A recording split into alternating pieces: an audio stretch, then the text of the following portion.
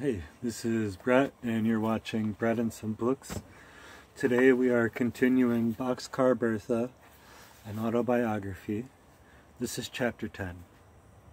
Several months before my mother learned from a visitor at Home Colony that my father, Walker C. Smith, was still in New York operating a little radical bookstore and had sent on his address to me, suddenly I wanted something that belonged to me.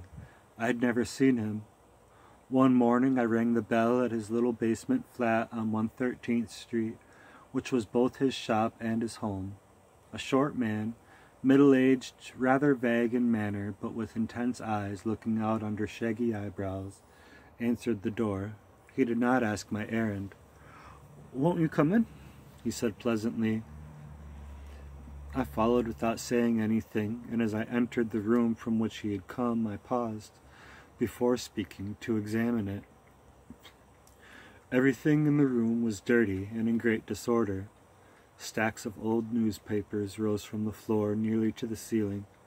Pictures of Ingersoll, Walt Whitman, Charles Darwin, Haeckel, Tolstoy, Proudhon, and Voltaire hung on the walls. There was a rack of pamphlets with sale prices on them, 10, 25, and 50 cents. When he saw that I was looking at the books, he went back to his writing without saying a word. Finally, I came over to him and put a hand on his shoulder. "Mr. Smith," I asked, "do I look like anybody you know?" He squinted one eye at me and finished writing a sentence to its end. "There's something familiar about you," he said, "and something pleasant, but I can't place you.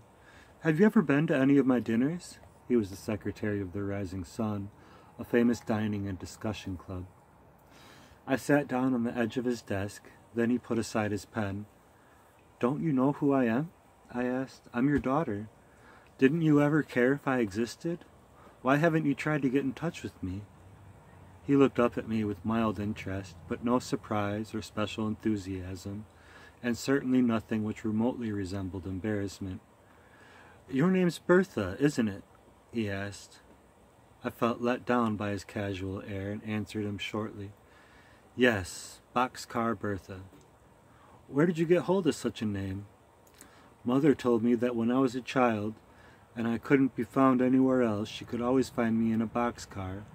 Kids began calling me Boxcar Bertha, and the name has just hung to me. Even in school in Seattle, they never called me Bertha, but Boxy." I paused and tried to pierce the veil of his face and discover what thoughts and feelings were behind it. But so far as I could see, he was feeling nothing he would not have felt if any other strange young woman had come and perched herself at his desk. It annoyed me, and I began to scold him. "Tell me why you've never written my mother," I asked. "Why didn't you ever try to find us?" "I've been very much interested in other people's children," he said. "You didn't need me, they did. Your mother was able to be a father and mother to you. Many women are not able to be even a mother. Your mother and I liked the idea of having a child. We had one. That was all there was to it. I wanted to go, so I went." "But don't you think I needed a father as much as I do a mother?"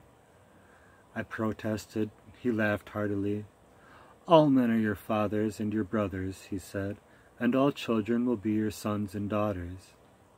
He told me I was welcome to stay with him a while, and I moved in that day and slept on a cot in a stuffy room filled with books and papers. He asked no questions of me. There were 2 men living in the flat with us. One was Morton Fleming, a man of 50 who was compiling material for a book on the history and use of violence in solving social problems. The other, an Englishman, almost 70, named Bertha, did nothing, so far as I could see, but read. He had been in the English free thought and labor movement with Annie Besant and Bradlaugh. My father and these men were bachelors and bibliophiles. They lived in and for books. I was with them only 2 weeks, in such somber, intellectual, honest, thoughtful, and non-earthly atmosphere I would not have believed existed anywhere. They lived simply and frugally on $100 a month for three. Nothing was superficial or vulgar in that flat. Nobody ever wasted a word. There was no smoking or drinking, no phonographs, no music. Every Sunday morning, promptly at 8 o'clock, a woman named Emma Wayne came to the house to have breakfast with them. She was a thin, worn-out blonde of 40, with a high forehead and light blue eyes, behind thick glasses and beautiful hands that were always calm. She was a designer for a fashionable dress house. "And so you're Bertha," she greeted me when introduced. "I have been taking Sunday morning breakfast with your father for almost 20 years. She took my arrival in the same casual way that my father had. Both were friendly, but neither seemed really interested in me as a person. It was obvious that they were lovers, and Emma said, "Why, of course," when I asked her.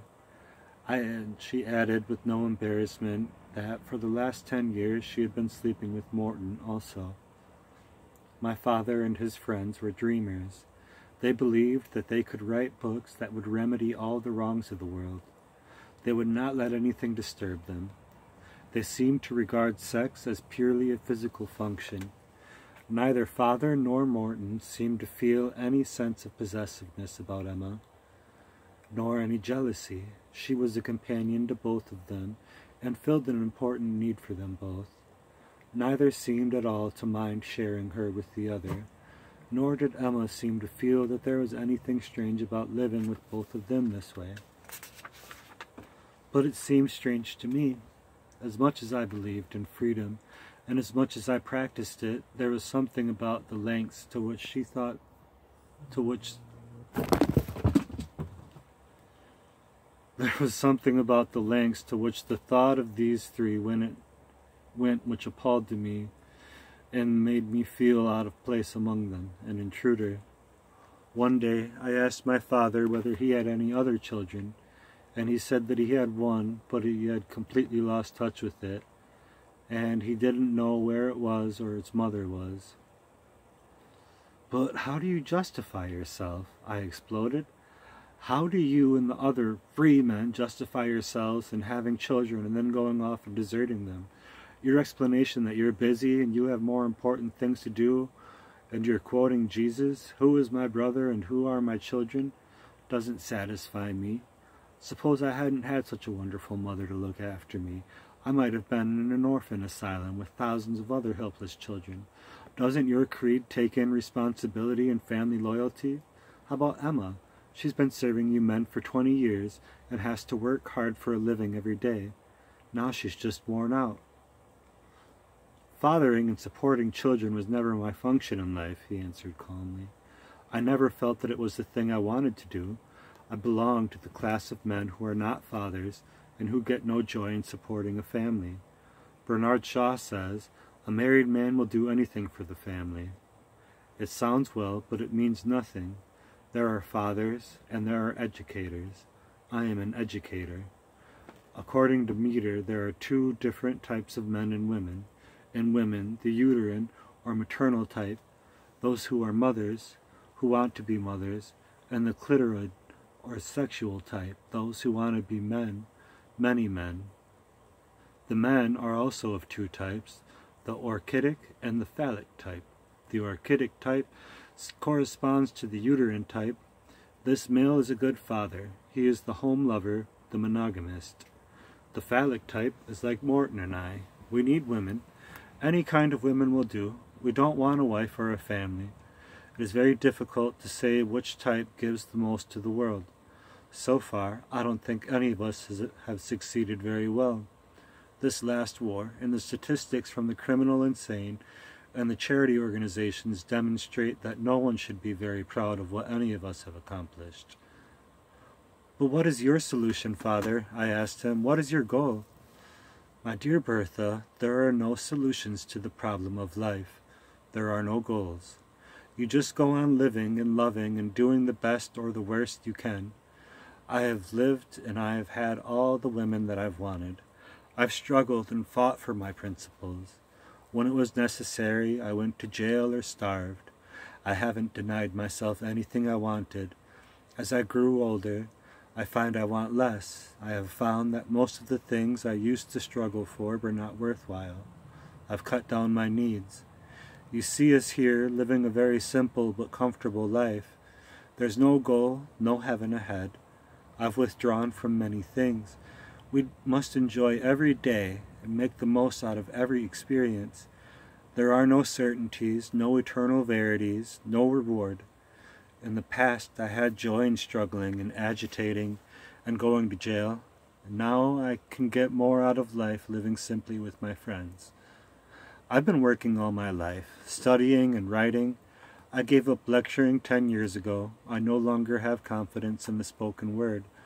A great many people who have heard me were moved by what I said. I found out that you can stimulate people to hate, to do stupid things. Audiences, the mobs, can never think straight. Thinking is an individual process. It must be done in silence and humility. You can make wars, incite labor riots, provoke violence and destruction, and drive the mob to lynch by what you say, but no speech ever made a people gentle or honest. There are thousands of sermons and inspirational, political, radical, and revolutionary speeches made daily. They never change the behavior of people. I doubt if an oration, no matter how powerful, ever soothed the frenzy of a mob or neutralized the hatred of a group of Southerners who are determined to lynch a black man charged with rape. What would you say to a mob of Georgians to prevent them from lynching a victim? Can you appeal to their pity and say that this man has 10 dependent children? Would it do any good to appeal to their patriotism with, if you lynch this man, you will discredit your state? Or to say, if you kill this man, you'll be labeled murderer? Do you think it would be any good if we went down to the owners of the department stores and said, we have here figures compiled by Columbia University and the Labor Department in Washington.